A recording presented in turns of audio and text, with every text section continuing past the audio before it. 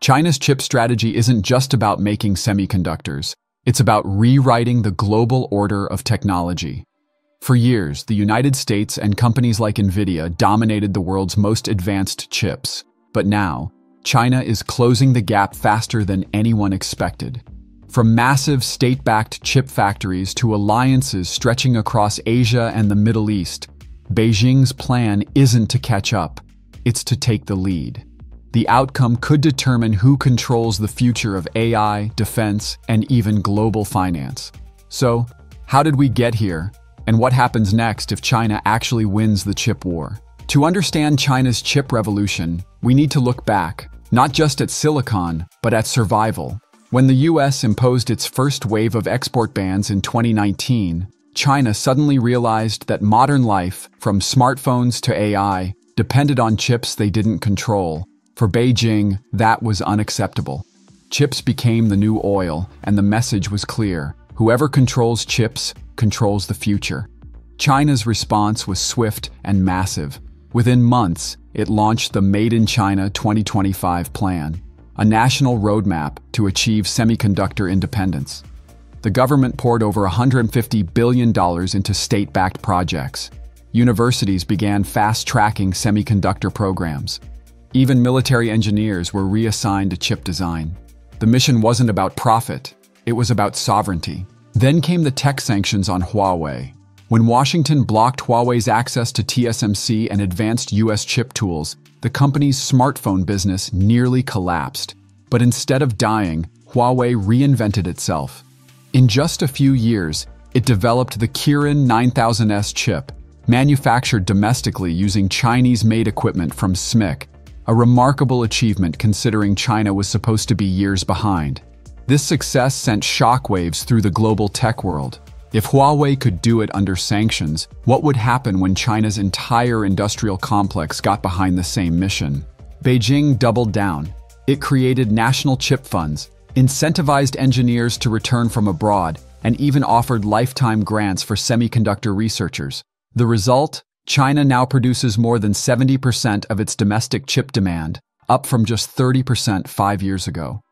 Most of these are not cutting edge, but they're enough to power cars, IoT devices, and even mid-range AI systems, key areas that generate enormous scale and data. And this scale matters. Every chip manufactured in China feeds into a massive ecosystem, an ecosystem that learns, adapts, and improves faster than any centralized Western model. The government doesn't just build factories, it builds networks of companies that share information, software, and AI models in real time. This makes Chinese chip development almost evolutionary, constantly iterating, optimizing, and expanding. But here's the real shift. China's strategy isn't about copying Silicon Valley anymore. It's about outgrowing it.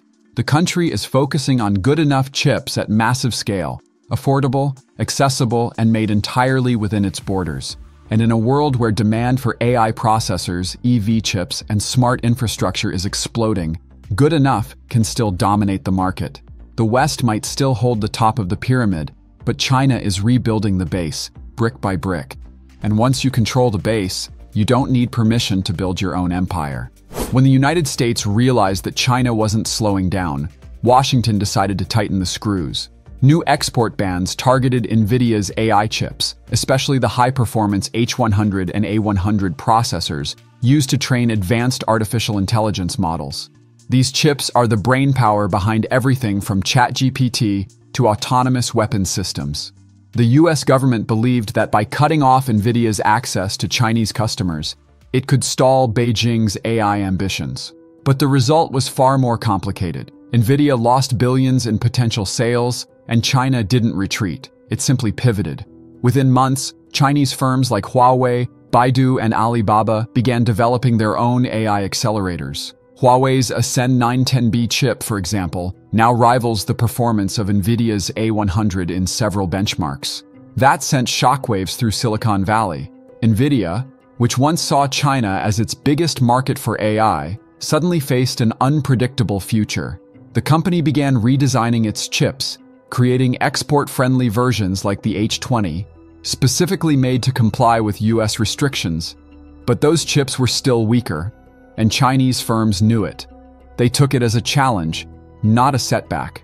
Meanwhile, Beijing doubled its orders of lithography machines and chip-making tools from friendly countries like the Netherlands, Japan, and South Korea before restrictions tightened further. Each new sanction became a training exercise, forcing China's engineers to innovate around the rules. Paradoxically, the more the West tried to contain China, the faster it adapted. Now, we're entering an era where tech warfare isn't just about hardware. It's about information control. The chip battle is also a data battle, where it's stored, who owns it, and who can access it. AI models, personal data, and even trade secrets are now digital weapons. And this is where protecting your online security becomes more than just a tech tip.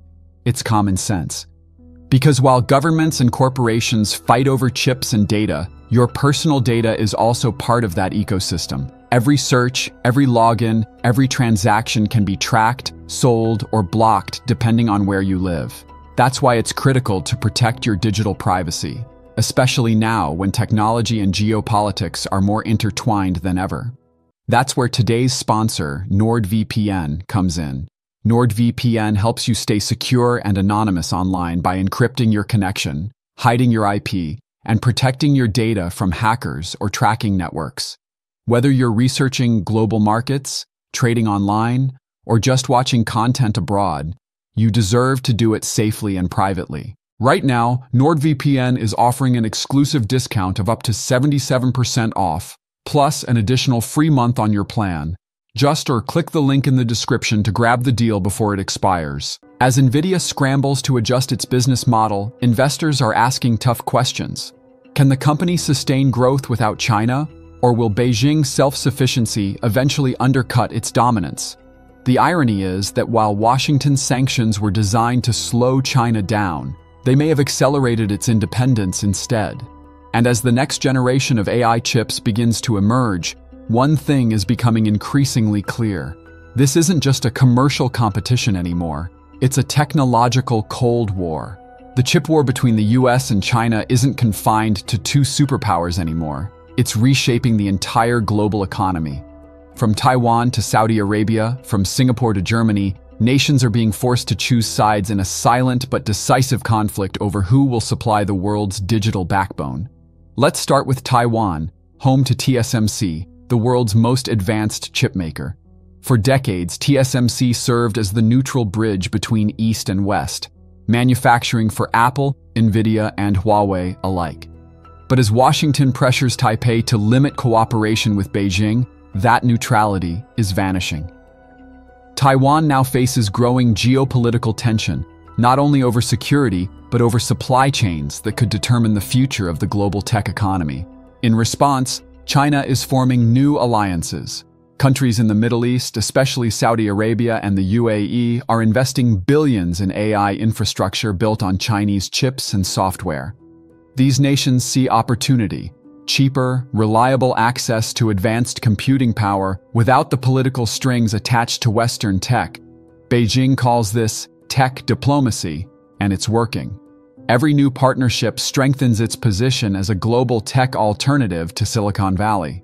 Meanwhile, Europe is caught in the middle. The EU wants to remain technologically independent, but depends heavily on US semiconductor design and Asian manufacturing. The European Chips Act is an attempt to change that, with plans to produce 20% of the world's chips by 2030. Yet even European firms like ASML and ST Microelectronics find themselves walking a tightrope, trying to serve both US and Chinese clients without angering either side. But perhaps the biggest surprise is how emerging economies are benefiting from this rivalry. Southeast Asia, for example, has become a major production hub as companies diversify away from China, but still rely on its vast logistics and component networks. This China plus one strategy might sound like decoupling, but in reality, it's just restructuring globalization around China rather than removing it. In short, Beijing's chip strategy has already succeeded in one critical way. It forced the entire world to reorganize its technology supply chains around its existence.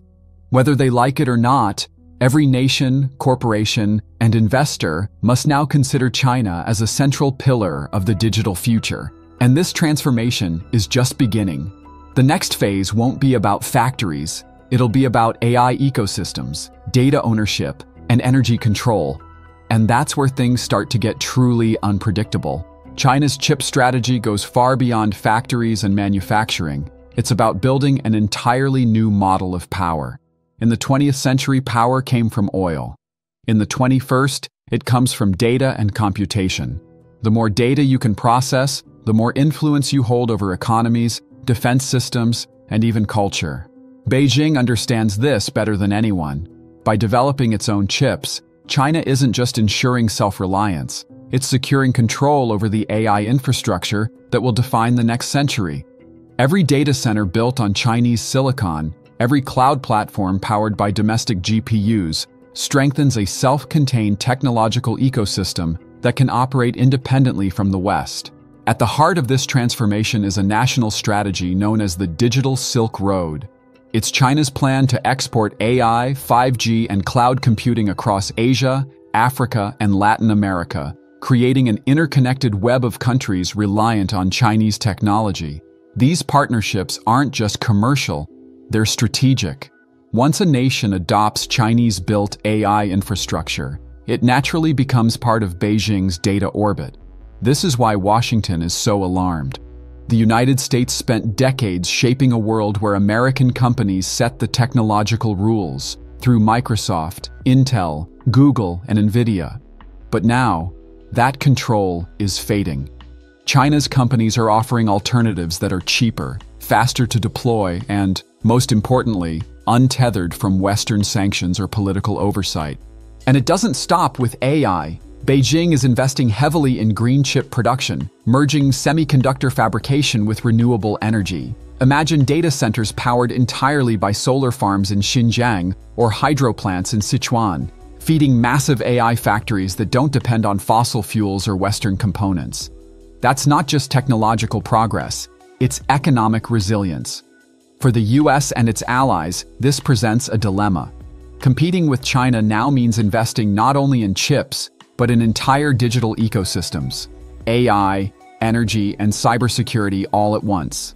Nvidia may still lead in performance, but China's strength lies in scale, integration, and sovereignty. In essence, Beijing is creating a parallel digital world, one where Western approval is optional and data is the new diplomacy.